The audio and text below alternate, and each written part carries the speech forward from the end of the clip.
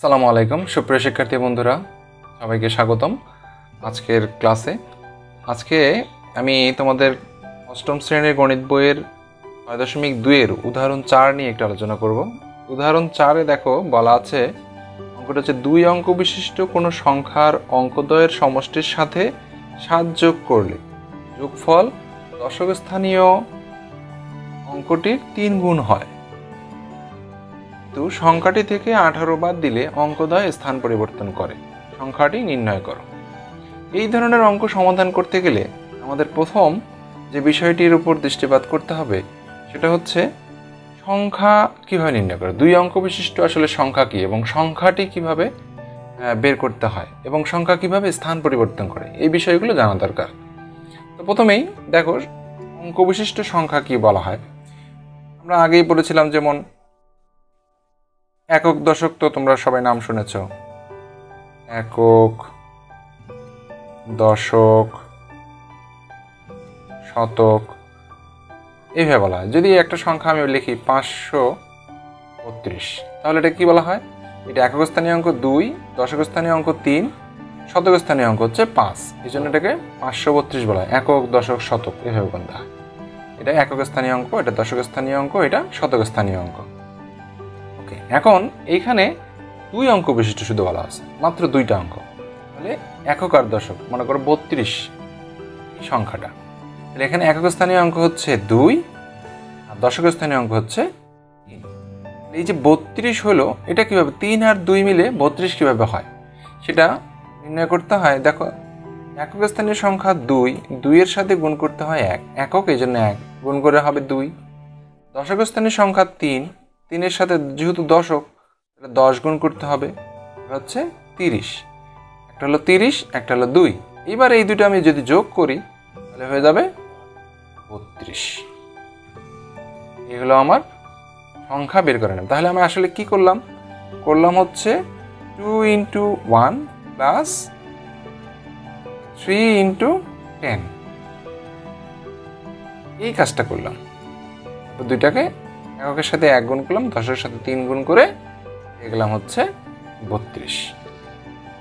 আচ্ছা, এখন আমরা যদি স্থান পরিবর্তন করা শিখি, স্থান পরিবর্তনটা কি? যেমন ধরো ৩২ সংখ্যাটা যদি স্থান পরিবর্তন করে তাহলে হবে ২৩। এককটা দশক এবং দশকেরটা এককে চলে আসবে, উল্টাই গেছে। এখন একইভাবে এককের সাথে ১ গুণ করতে হবে, দশকের সাথে ৩ গুণ করতে। একক সংখ্যাটা এখানে ৩, ৩ × ১ ৩, দশক এখানে ২, ২ × ১০ ২০। এই দুটো যদি যোগ করি তাহলে হবে কত? ২০ আর ৩ ২৩। আচ্ছা, এইবার অঙ্ক দেব। এখন যদি আমরা সংখ্যাতে XY ধরি তাহলে কি হবে? ধরো একক স্থানীয় সংখ্যা ধরি, একক স্থানীয় সংখ্যা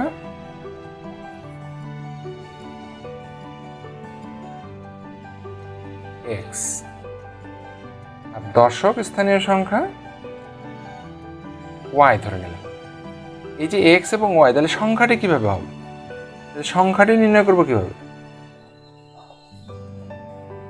সংখ্যাটি এই দেখো, এই সিস্টেমে এককের সাথে ১ গুণ করবো, যোগ দশকের সাথে ১০ যোগ করবো। তাহলে এককের সাথে 1 গুণ করলে হবে X × 1, আর দশকের সাথে যদি Y গুণ করি তাহলে হবে Y × 10। তাহলে এটা কি আসলো? X এর সাথে 1 গুণ করলে Xই হবে প্লাস 10Y। এই হলো আমাদের সংখ্যা, বুঝতে পারছো নিশ্চয়ই? আচ্ছা, এখন প্রশ্নে কি বলা আছে দেখা যাবে। প্রশ্নে বলা আছে ২ অঙ্ক বিশিষ্ট কোনো সংখ্যার অঙ্কদ্বয়ের সমষ্টির সাথে ৭ যোগ করলে যোগফল দশক স্থানীয় অঙ্কটির ৩ গুণ হয়। তাহলে প্রথম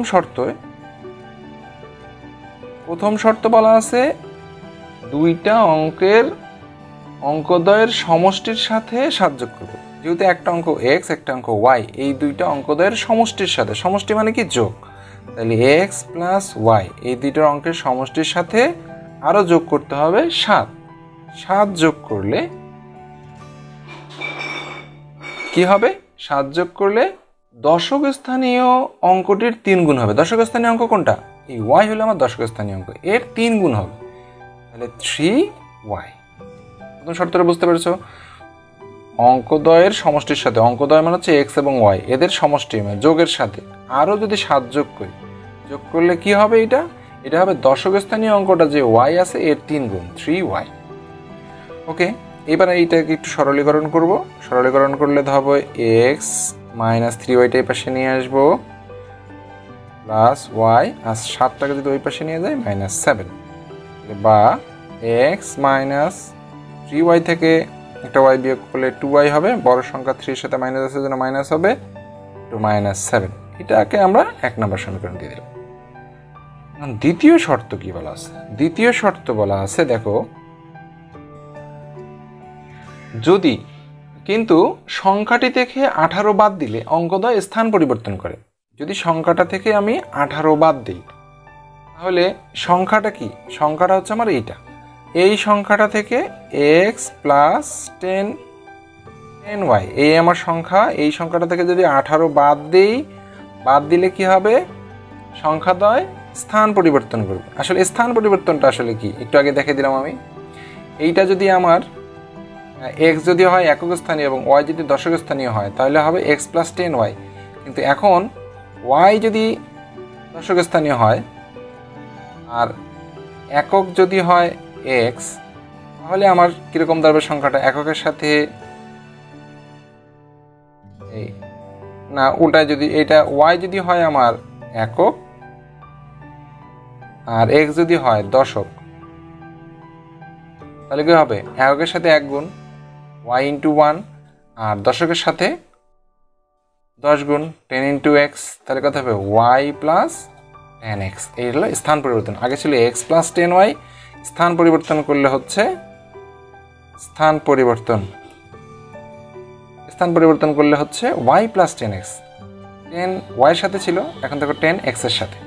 আচ্ছা, যদি আমি দ্বিতীয় শর্ত বলছি, যদি সংখ্যাটার সাথে আসল যে সংখ্যাটা, এই সংখ্যাটার সাথে যদি আমি 18 বিয়োগ করি, বিয়োগ করার পরে সেটি সংখ্যাটা স্থান পরিবর্তন করে ফেলবে, সেটা কার সমান হবে? স্থান পরিবর্তন করা সংখ্যাটার সাথে হবে, তাহলে হবে y প্লাস 10x। আবার খেয়াল করো, কিন্তু সংখ্যাটি থেকে 18 বাদ দিলে, আমার মেইন সংখ্যা হচ্ছে এইটা, এই সংখ্যাটা থেকে 18 বাদ দিলাম, -18, সংখ্যাটা কি হলো?